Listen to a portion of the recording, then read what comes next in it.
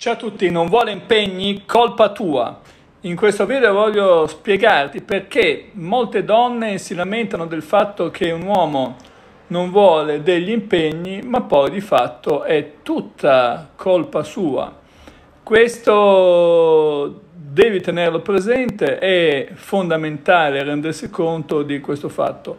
Se una persona non vuole impegni è sicuramente colpa sua, è sicuramente diciamo un qualcosa che devi tenere presente, è fondamentale, perché ci sono diverse motivazioni, diversi errori strategici che tu metti in atto per far impegnare un uomo e poi questo non si impegna e anzi ti manda a stendere, ma è di fatto un errore strategico e relazionale, perché devi tenere presente che la comunicazione, diciamo, dipende sempre, è sempre bivalente, cioè le persone si comportano con noi sulla base del comportamento che noi mettiamo verso quelle persone, quindi c'è sempre una, come dire, una doppia faccia, tra virgolette, nel senso che noi spesso siamo abituati a dare la colpa agli altri perché le cose non avvengono, ma non ci rendiamo conto che molto dipende dal nostro comportamento. Cioè, se tu ti comporti in un certo modo, otterrai certe risposte. È facile dire, per dire, molte donne dicono, tutti gli uomini sono uguali, ne trovi uno qua, ne trovi uno là, tutti vogliono la stessa cosa, no? Generalizzare in questo modo, pensando che sia colpa degli altri. Ad esempio, adesso questo è un esempio legato all'impegno, ma nel frattempo iscriviti ai miei canali YouTube, il canale YouTube Massimo Taramasco, il canale YouTube Crescita Personale, Felicità Benessere, Amore Autostima, insomma vatti a iscrivere a tutti i canali YouTube attivando la campanella, così riceverai anche la notifica dei nuovi video. Ti ricordo inoltre che sui canali sono disponibili anche gli abbonamenti. E allora cerchiamo di capire dove sta l'inghippo, no? Perché sento spesso molte donne che si lamentano proprio del fatto che gli uomini oggi non vogliono impegni, no? Non vogliono impegnarsi, non vogliono fare le cose seriamente, cercano sempre spesso o un'amicizia con benefits, la cosiddetta tromba amicizia, oppure cercano magari delle relazioni diciamo mordi e fuggi o mantengono più le relazioni in parallelo. Allora, al 90%, diciamo l'80% dipende da come ti comporti tu nei loro confronti, perché poi infatti quegli stessi uomini che magari con te venivano solo a letto e volevano farsi una trombata e basta, per dire, con un'altra si impegnano, addirittura magari si fidanzano, addirittura magari convivono, si sposano, no? E allora non si capirebbe, no? Se uno in assoluto non vuole sposarsi, fidanzarsi o fare, questo è evidente, no? Questo è evidente che non può essere, diciamo, non può essere dovuto alla persona, ma a come si relaziona alla persona. Quindi devi imparare delle strategie relazionali per far sì che questa persona possa coinvolgersi. Intanto la cosa fondamentale vuol dire, è quella veramente, se vuoi che si impegni, perché questo è un luogo comune, no? Veramente io l'ho sentito molto spesso, tantissime donne dire tutti gli uomini sono uguali, ho conosciuto questo, ho conosciuto quell'altro e tutti con me si comportano nello stesso modo perché tutti gli uomini sono cambiati. Sembrerebbe, cara malgasciona, che è come quel folle che va in autostrada, no? Che va in autostrada, poi accende l'autoradio e sente l'autoradio, attenzione, attenzione, c'è un pazzo che va a contromano in autostrada, e lui che sente questa cosa qua guarda e dice, ma come un pazzo? Ma qua sono tutti pazzi, sono tutti contromano, perché in realtà non si rendeva conto, insomma, che era lui. E quindi se tu vedi che tutti non ti trattano nello stesso modo, sei tu che sei sbagliata, non sbagliata come persona, ma sbagliato il comportamento che metti in atto. Perché, ripeto, se non fosse così, nessun uomo si impegnerebbe più. Invece, tutti quelli che non si impegnano con te, poi magari si impegnano con un'altra. Tanto, prima cosa, devi imparare a discriminare la lana dalla seta. Quindi devi fare un primo setaccio. Quindi tutti quelli sposati o impegnati o anche parzialmente impegnati te li devi togliere dai maroni subito, non ti ci devi impelagare, perché sennò è come andare a comprare le acciughe salate e lamentarsi che siano salate.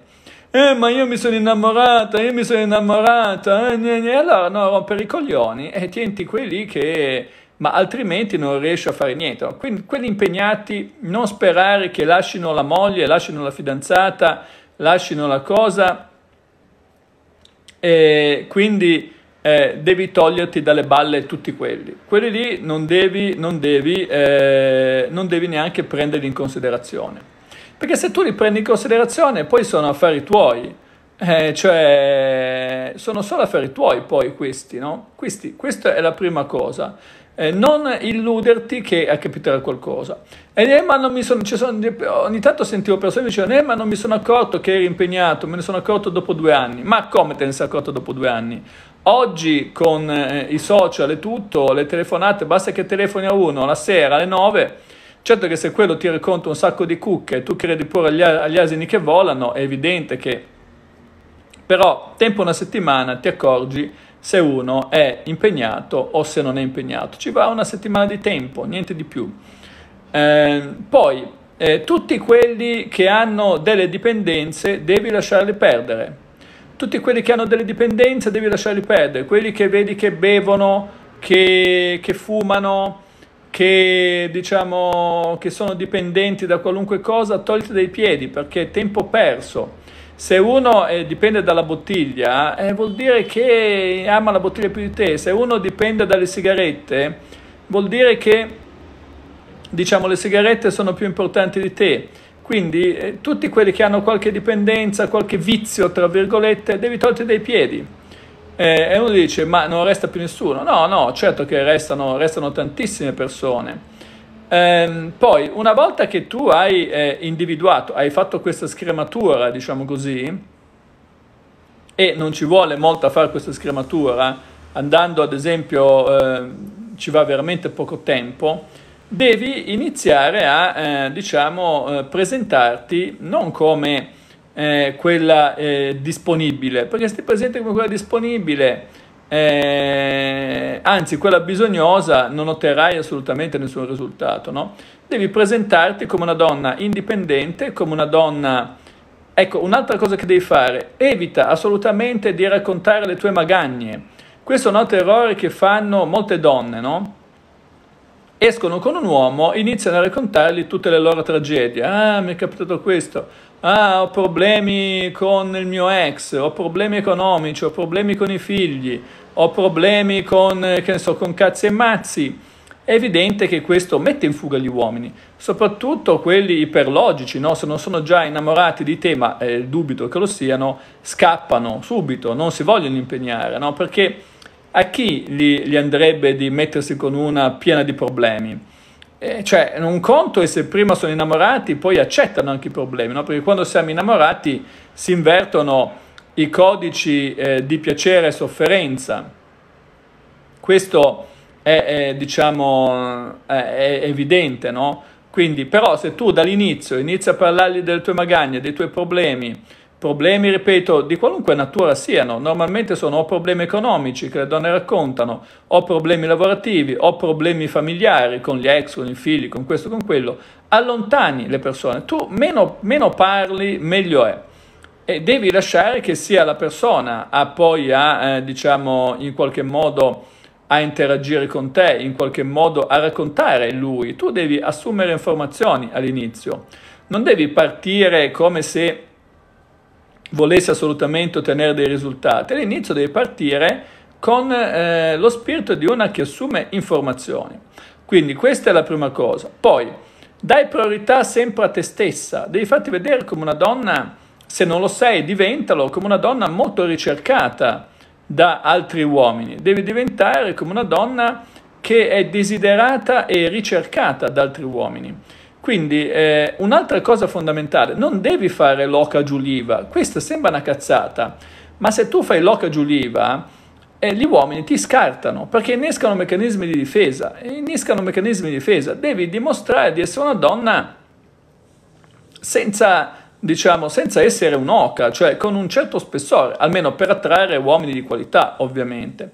Quindi per questo scopo, diciamo, per questo scopo è importante anche crearsi dei profili social che siano, non dico di un certo spessore, ma non far vedere soltanto diciamo la parte superficiale, io dico cosce, tette e culo, oppure che ne so, i sorrisini, il make up e quelle cose lì. Va bene, per carità, ma ci deve essere anche, visto che poi oggi molte persone contattano attraverso i social, se non vuoi attirare tutta una serie di uomini catramisti o maniaci o cose del genere, dovresti mettere delle cose anche di un certo spessore, o comunque nelle prime interazioni farti vedere con un certo spessore, far vedere che ad esempio sai scrivere in italiano correttamente, perché questa è un'altra cosa che innesca tantissimi meccanismi di difesa, soprattutto sugli uomini che hanno un certo, come dire, hanno un certo spessore culturale. Se sbagli a scrivere, scrivi in modo sgrammaticato, non coniughi correttamente i congiuntivi, non sai mettere assieme un verbo, soggetto, complemento, oggetto, sbagli l'H, insomma, questo fa cadere assolutamente, diciamo, cioè magari ti vorrà portare a letto volentieri, perché tanto per portarti a letto non è che tu devi recitargli la Divina Commedia, però, come dire, chi si presenterebbe? Poi anche, questo lo dico, come dire, se tu vuoi crearti una situazione, una relazione stabile con una persona, devi tenere presente questo, fatti questa domanda. Così come mi presento, mi farebbe conoscere la madre, mi presenterebbe a sua madre, cioè mi inviterebbe a casa sua, perché questa è la domanda che devi farti, cioè se tu ti presenti leopardata, come dire, che sembri una che è uscita dal lavoro, dalla salaria, beh, diciamo che potrai attrarre sicuramente, ma innescherai automaticamente meccanismi di squalifica. È brutto a dirsi, però innescherai subito meccanismi di squalifica. Innescherai subito meccanismi di squalifica e quindi sarà difficile, no, che poi vogliano impegnarsi con te.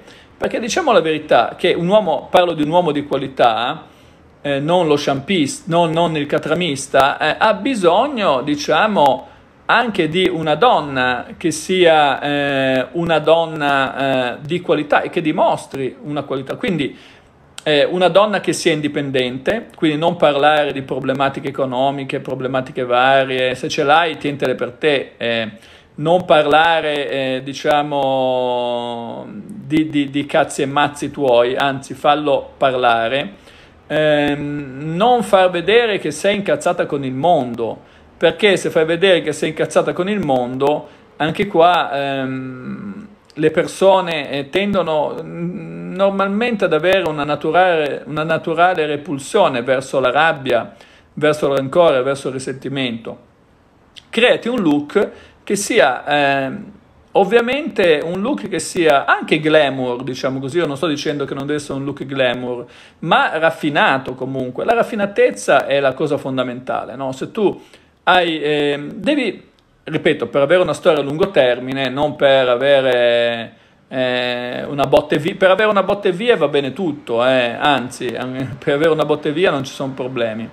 Ma per avere una storia a lungo termine, fatti questa domanda. Mi farebbe conoscere alla madre, mi presenterebbe a sua madre come la fidanzata, non come la shampista che doveva farsi lo shampoo. Ecco, questo è un qualcosa di molto importante, no? È molto importante capire questo, perché questi comportamenti, e poi datti valore.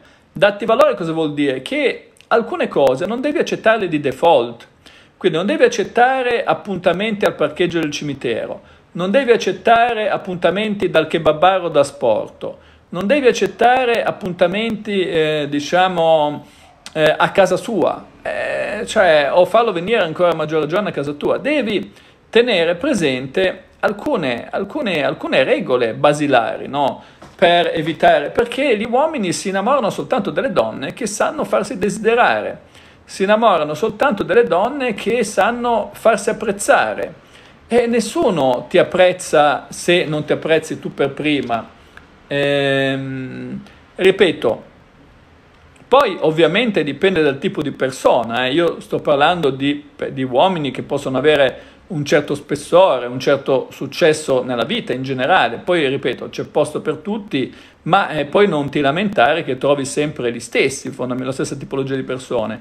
Insomma, come diceva Einstein, se vuoi ottenere risultati diversi devi fare delle cose diverse, per cui se con te, almeno devi partire da un attento esame della realtà, se con te tutti gli uomini si comportano in un certo modo, è perché tu in qualche modo metterai in atto una comunicazione per cui o attirerai quel tipo di persone attraverso la tua comunicazione, o più che altro, siccome poi le persone reagiscono in modo diverso a seconda del comportamento, metterai in atto dei comportamenti che indurranno negli altri questo tipo di atteggiamento. Quindi se tu parti da questo presupposto, puoi iniziare a modificare delle cose, cioè, perché se tu non ti rendi conto che magari che puoi cambiare i tuoi comportamenti, se tu non ti rendi conto di questo, sbagli. Poi è anche importanti i luoghi che frequenti, ovviamente. Se bazzichi sulle chat tipo, non so, adesso non voglio fare nome, tipo Badoo, mi viene in mente Badoo, oppure crei dei profili, no? Che sembra che siano profili tratti dal profilo di una pornostar nei social, è evidente che attirerai un certo tipo di persone. Oppure se frequenti, adesso magari è più difficile, però se frequenti le discoteche di terza mano della tua città, o se vai da Ciccio Giro Pizza 5 euro al ristorante, è evidente che attirerai una certa tipologia di persone, e i luoghi che si frequentano sono anche importanti. Se vuoi un industriale dovrai frequentare le riunioni di Confindustria, i club di golf, non dovrai, i circoli Rotary, non dovrai andare, diciamo, per carità, oppure anche le palestre, ad esempio, possono essere un luogo dove puoi incontrare persone interessanti, ad esempio, ma non le palestre quelle 30 euro al mese. Vai a una palestra da 300 euro al mese in un club, è un investimento. Se vuoi un intellettuale, frequenta circoli intellettuali, frequenta circoli che siano diciamo circoli di un certo spessore. Tra l'altro fa bene anche pure alla cultura, no? Fai un abbonamento al teatro piuttosto che, come dire, al club di scambisti, no? Per dire, perché se tu frequenti club di scambisti, troverai personaggi di quel genere lì. Quindi è molto meglio frequentare, come dire, ecco, poi certo che è un investimento, no, quello, però l'investimento dipende da come li spendi i soldi, no? Perché poi molte donne dicono, vabbè, ma bisogna averci i soldi, poi magari si sputtanano, che ne so, adesso butto lì una cosa, 100 euro per farsi le unghie da tigre del Bengala, che fanno schifo, che ti fanno sembrare un mignottone da corsa, invece di farti le unghie da tigre del Bengala, che poi sembra un mignottone da corsa, che non attira nessuno, utilizza, come dire, queste risorse per dedicarle ad altro, no? Perché non è che servono, poi se vogliamo, se tu vai a vedere molte cose, anche per avere un look elegante, è inutile che, cioè non è che serve il look, che devi comprarti per forza chissà che cosa, ma devi però, diciamo, scegliere dei capi d'abbigliamento che possano essere, diciamo, anche un po' sobri, un po' decenti, no? Ma non è importante. Quindi le tue risorse vanno investite nel modo corretto, no? Questo è, con buon gusto e stile, riesci a raggiungere, diciamo, senza far nulla di che. Poi tieni presente che anche molti luoghi di incontro possono addirittura essere gratuiti, per dire, no? Non è che devi per forza avere delle risorse. Ci sono molti circoli culturali, ad esempio, dove fanno molte attività che sono pure gratuite, no? Oppure non è che devi spendere grandi soldi se cerchi personaggi che siano intellettualmente esposti. È ovvio che se tu, come dire, frequenti una certa tipologia di ambienti, dipende sempre